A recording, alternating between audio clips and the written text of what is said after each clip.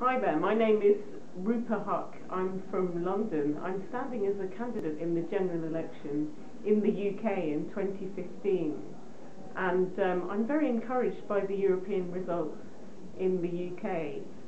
In London we doubled our number of members of the European Parliament. We had 2 before, now we have 4 MEPs, and they're a really good team, and they also reflect multicultural London. We have 2 women, 2 men out of the new team, and they're going to fight hard for equality issues.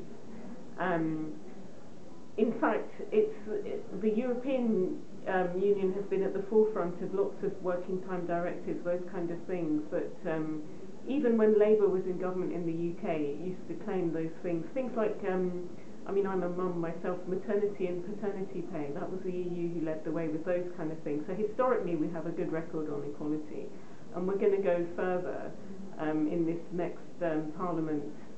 I think that there's a misperception that Labour did not as well as UKIP in these elections, but if you look at the actual figures, Ed Miliband's Labour Party is on course to win the general election next year. It will take a lot of hard work, but I mean, we have a good result. I mean, I think there's been a lot of press attention given to the vote received by UKIP, the UK Independence Party. I think in large measure this is a protest vote. I think it was exaggerated in the European election. I think at the general election this will, I'm hoping, deflate somewhat.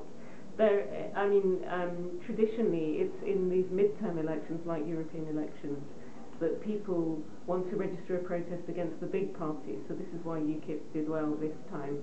And I think we need to expose what their actual policies are. So on certain things, for example, they're very anti-equality, and they have things like they want a flat rate of tax, which is, I think, 30% or something, which would mean a tax rise for most British workers. So we have a year to go to the general election to expose the lies and the xenophobia of UKIP. I'm confident that we can do it.